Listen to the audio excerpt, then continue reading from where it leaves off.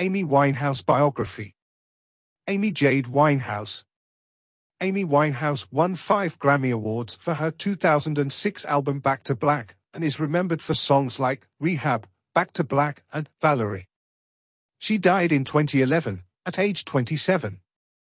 Synopsis.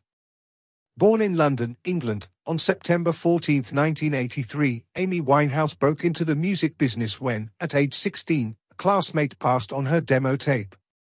She signed her first record deal as a jazz vocalist, and her music later blossomed into an eclectic mix of jazz, pop, soul, and R&B. Winehouse won 5 Grammy Awards, connected her 2006 album Back to Black, and earned acclaim for songs like the title track, Rehab, Love is a Losing Game, and Valerie.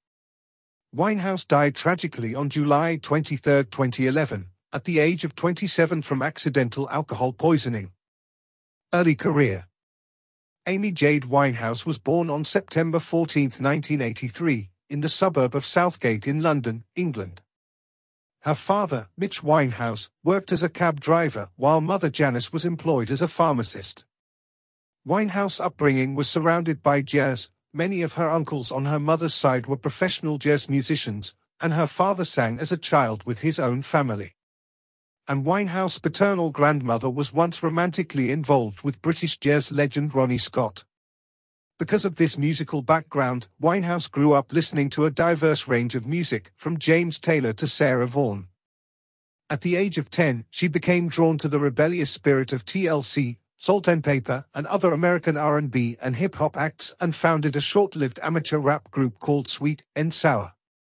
At the age of 12, Winehouse was accepted into the prestigious Sylvia Young Theatre School, and a year later she received her first guitar. But by the age of 16, Winehouse was expelled for not applying herself and piercing her nose. That same year, she caught her first big break when a schoolmate and close friend, pop singer Tyler James, passed her demo tape to his label A&R, who was searching for a jazz vocalist. The opportunity led her to a record deal with Island Universal. Debut album, Frank. Her debut album, Frank, 2003, was a critically acclaimed mixture of jazz, pop, soul, and hip-hop. The album was nominated for the Mercury Music Prize as well as 2 Brit Awards for Best Female Solo Artist and Best Urban Act. The debut single on the album, Stronger Than Me, earned the New Artist and Ivor Novello Award. Frank also hit double platinum status. During this time, Winehouse began developing a reputation as an unstable party girl, often showing up to her club or TV performances too drunk to sing a whole set. She also started a tumultuous, on-again off-again relationship with music video assistant Blake Fieldicivil, who admitted to introducing Winehouse to hard drugs. In public, the couple's arguments often devolved into fistfights and dramatic scenes. In private, their romance centered around drugs, alcohol, physical abuse, and even self-harm. International star. By 2006, her management company finally suggested that Winehouse enter rehab for alcohol abuse. Instead, she dumped the company and turned the experience into the lead single for her second, critically acclaimed album Back to Black, 2006. The song, Rehab, which discussed her refusal to receive treatment for substance abuse, became an instant top 10 hit in the United Kingdom and earned the artist another Ivor Novello Award for the Best Contemporary Song. The album was also a critical success, winning the artist a Brit Award for Best Female Solo Artist and a Brit nomination for Best British Album in 2007. Less than a month after her Brit win, Back to Black made its American debut. It was an instant smash, hitting higher on the Billboard music charts than any other American debut by a British female recording artist in history. The album stayed in the top 10 for several months, selling 1 million copies by the end of that summer, with Rehab becoming a top 10 US hit as well. Marriage and erratic behavior. In April of 2007, Winehouse's relationship with Blake Fieldicivil also blossomed into an engagement. Winehouse revealed that her romance with the 23-year-old was the inspiration for several of the Back to Black tracks. The couple eloped and married on May 18, 2007, in a ceremony in Miami, Florida. Unfortunately, when it came to on-stage appearances, Winehouse returned to her old habits. The first night of a 17-date US tour opened to an incapacitated Winehouse, who showed up to perform while under the influence of illegal substances. The crowd at the National Indoor Arena in Birmingham, Alabama, responded with boos and walkouts. Winehouse responded to the crowd with sobbing and swearing. Her erratic behavior caused an uproar with fans and turned her into tabloid fodder. Winehouse, an admitted marijuana smoker, was dogged by reports of continued drug abuse and strange behavior. On August 8, 2007, the singer overdosed on several drugs, being brought to medical facilities in an incoherent state. First claiming exhaustion, Winehouse later told the News of the World that she overdosed after she had used a mix of heroin, cocaine, ecstasy, ketamine, whiskey, and vodka during a bar crawl in London. The episode put a planned tour of North America on hold. August 21, 2007, announcement indicated that Winehouse had been ordered to rest and was working with doctors to address her health. Arrests and cancelled appearances. Her European tour in the fall of 2007, however, was scheduled to continue. But while in Norway in October of 2007, an anonymous tip led police to the Stars Hotel in Bergen, where she was arrested and held in prison overnight for marijuana possession. Winehouse, her husband Blake, and a third unidentified person were jailed. The trio was released after paying $715 in fines. In November 2007, Winehouse's husband was arrested again for allegedly offering a $400,000 bribe to a bartender whom he had allegedly assaulted in June 2007. Shortly after, he was taken into custody, and Winehouse cancelled all concerts and public appearances for the rest of 2007, again citing doctor's orders. A month later, Winehouse was arrested on suspicion of attempting to interfere with her husband's case. She voluntarily reported to a police station and was arrested before questioning. She later blamed her husband's legal woes for her inability to continue her tour.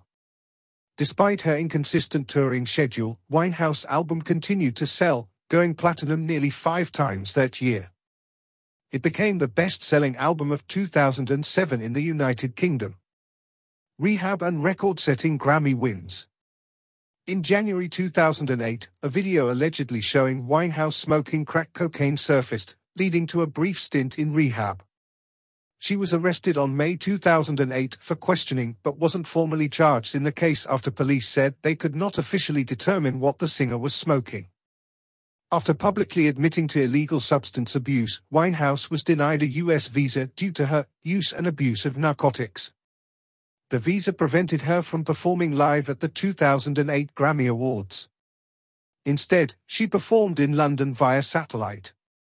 During the evening ceremony, Winehouse won 5 Grammy Awards, including for Best New Artist, Record of the Year and Song of the Year, becoming the first British singer to win 5 Grammy Awards, as well as tying with singer Beyoncé Knowles for the record of the most Grammy wins by a female artist in a single night.